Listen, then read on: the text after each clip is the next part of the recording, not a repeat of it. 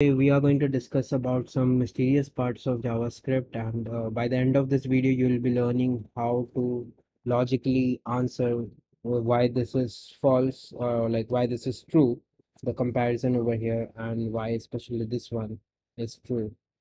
Apart from it, why this one is also true. Almost whatever is mentioned in this comparison, whatever things related to comparison in JavaScript, you will be able to answer by the end of this video. And let's get started for this. Let me just comment down rest of the things, and let's focus on the first one, that is empty equal to false. So first of all, the whole of JavaScript works based on the ECMA language specification. So I have opened that specification, and on the section 11.9.3, it defines the algorithm of abstract equality comparison. So abstract equality comparison is just this double equal to, and we are just going to see it how it works. So let's run through the algorithm and see which one satisfies, and we'll apply this particular transformation afterward. So let's do it here. Uh, if I go to like this, yes, now I'm here. So type of X is same as type of Y. No, type of X is actually an object, and type of Y is a boolean. So let's say this is X, Y. So let me move on this part. So now if you see, X is our object, type of array is an object, and boolean false is a boolean, so it's a boolean, so it's not same type. So let's skip number one, then we have to skip number two and three also, because these are not null and these are like not undefined.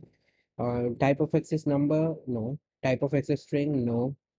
Type of X is Boolean, no. Type of Y is Boolean, yes, type of Y is Boolean. And return the result of comparison X equal to 2 number Y. So whenever a Boolean value is converted to a number, if it is true, then it will return as 1. If it is false, then it will return as 0. That means if I do something like this, 2 number, false, it will return me 0. And if I do something like 2 number, if I take true value, it will return me 1. So this is what whenever what happens actually whenever we convert a Boolean value to a number value. So that's how we get over it. This whole statement reduces to something like this. And yes, this is true. As you can see here, this is true. Similarly, now we are going to run away with the algorithm again from first. So it's again comparison here. So type of X is not same as type of Y, and again similar thing, second and third will be checked off. Then type of X is number, no. Type of X is string, no. Type of X is Boolean, no. Type of Y is Boolean, no. Type of X is either string or number, not at all. And type of X is object, yes, array is an object. And type of Y is either string or number, so it's a number. Type of Y, this 0 is a number, so we should return the result of comparison to primitive X equal to. So what is primitives in JavaScript? So as you know, there are 7 different primitives in JavaScript, and starts from like we have string, then we have number, boolean, big int, undefined, symbol, and null. Apart from it, these are like 7 basic primitives, and object is not a primitive. Keep a note, object is not a primitive. So primitive, what happens, whatever things in objects, in order to convert it into a primitive, there is a special internal method known as toPrimitive over objects. So it takes the object's value with a particular hint that whether you want the object to be converted as a string or as a number, and it returns the corresponding type, right? Value in particular type, preferred type. So suppose I want the object to be converted into a string, it will be returning me an empty string or a fulfilled string, whatever it is. And if I want an object to be converted to a number, then it will return me a number. So to primitive, it is just converting something into a primitive value in JavaScript. It's an internal method. I'll show you, like whenever we click on this, as soon as we click on this, we are over in this table. It shows some input types. And here, if you see, there are two things it takes. ToPrimitive takes an input argument and optional argument of preferred type. Okay. So for except date objects, everything preferred type is usually string, fixed, it will be string. and just for the date objects it's number. So what happens for objects, a default value returns, so it will return a default value for the object, and default value is actually again an internal method for the object, and the preferred type is passed to that particular method, and it returns as a default, and it returns as a value based on the preferred type. What it does, simple, default value, it's an, just think it of as a function. Default value is a function, and hint, it can be a string or it can be a number. So when it is a string, the toString method is called, and the final value will be given to the from the object to us. So you can even define it from yourself using prototypes and all this. Uh, and also you can actually just leave it to JavaScript and let him convert the things. Let it convert the things for you.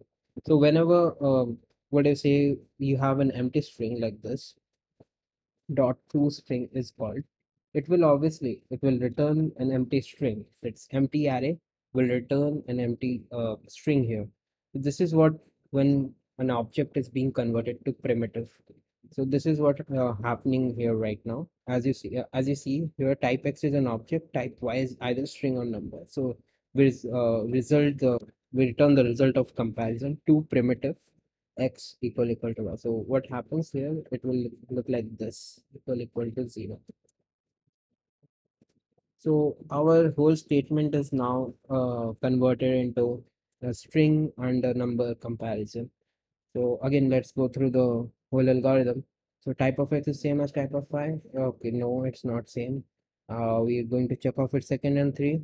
Then fourth one is number. Type of X is number. No. Type of X is string and type of Y is number. Yes, the fifth point. So here return the result of the comparison to number X equal to Y. So what happens whenever you have something like two number, and inside you have a truthy value, which results to two, the result will be obviously one. And when you have a falsy value, the result will be zero. Empty string is a falsy value. So it's a falsy value. Henceforth, what you'll get is empty string whenever you convert it into a number. That's two number. And let's say we have this empty string. This will actually resolve to value 0. So here we get something like this, 0 equal to 0. So this whole thing resolves to true. And now let's again do the algorithm run through. So we have this statement. We know this is true, just for the sake of algorithm we are doing this again. The type of X and type of Y are the same, both are numbers. So one is fine, then we move to 1.a. It's not undefined, check off type of X is number. Yes, it's a number. If X is not a number, well, just check off this one, just check off this one. If X is the same number value as Y, return true. So that means this one is really equal to this one. Its value of this is equal to this. So these are primitives. So 0 is always equal to 0 here, and henceforth it will give us value true. As you can see here, we have true value directly over here. So this is what the whole idea is whenever we compare things using double equals or the abstract equality comparison. And I guess now you have pretty much idea that how this whole comparison happens. You can read more down the line for strict equality operator, and then you get to know more about the JavaScript language, the beauty of the language. So I guess this pretty much sums up everything that you feel mysterious in JavaScript about equality operations, and I hope you like the video. So do give a thumbs up and do subscribe to the channel. We'll be putting up more such JavaScript internals and performance videos and all like this. Thank you so much.